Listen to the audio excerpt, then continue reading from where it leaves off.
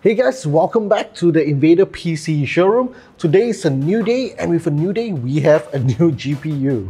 That's right folks, a new GPU in the year 2022. So today with us, we have the Radeon RX 6500 XT from both Asus and AMD. Now this card is supposedly starting at USD 199. So is it worth the hype, especially with how it is?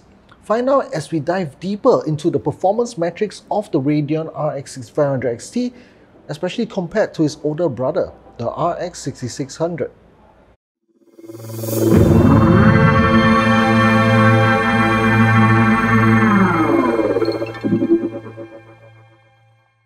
The Radeon RX 6500 XT is AMD's latest and greatest offering to its budget-friendly and entry-level class level of GPUs.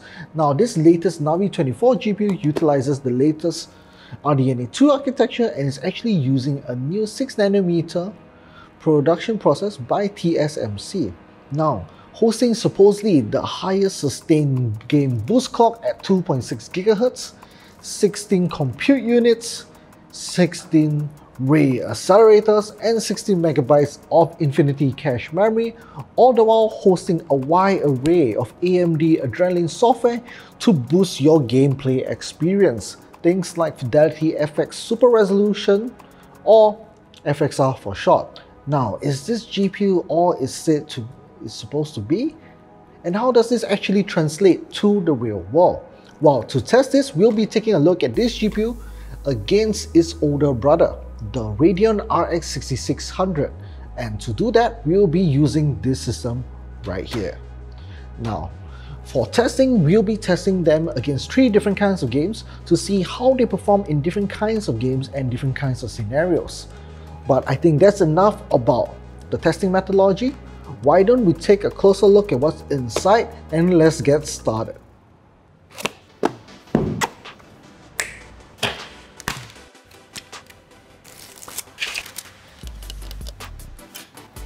So first time in our testing, we ran both cards using Horizon Zero Dawn as we wanted to have a rough idea on how the Radeon RX 6500 XT would perform in a AAA title scenario. So when we compare both the results, you can see here that the 6600 actually does get a stable frame rate above 60. So we're looking more around the range of 75 to 80 FPS on average. Whereas if you look at the 6500 XT, unfortunately it doesn't really hit the 60 mark. It kind of fluctuates more around the range between the 52 to maybe 60 FPS range. So depending on what you're doing and how demanding the game is, you may actually see some dips here and there. However, when we ran our next test on Valorant, you will be happy to know that when it came to Valorant itself, the performance of both the 6500 XT and the 6600 XT were actually good.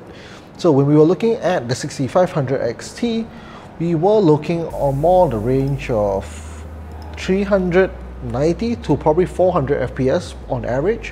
Whereas when we look at the 6600 XT, we can see that we are looking around the range of 440.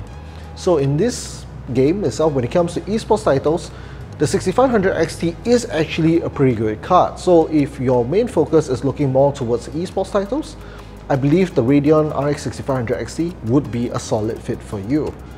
And moving on to our last test, we ran Monster Hunter Rise.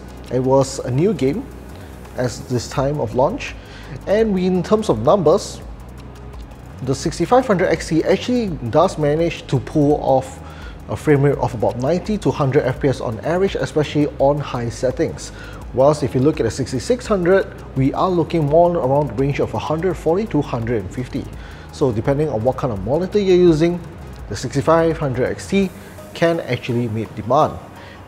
And we actually tried using FSR as well on Horizon Zero Dawn, and from here we can see results are actually quite good actually. So we ran FSR on both performance and balance, and in terms of performance we are looking at about let's see, honestly about a 20% or 20 FPS uplift. So we are looking at about a 40% uplift in terms of FPS. However, do note that when it came to image quality, Horizon Zero Dawn did not show as good of a promise as compared to native. So that is one of the things that you need to consider as well. Because as much as FSR does give you a performance increase when it comes to frames, image quality may suffer a bit, especially depending on the game's implementation.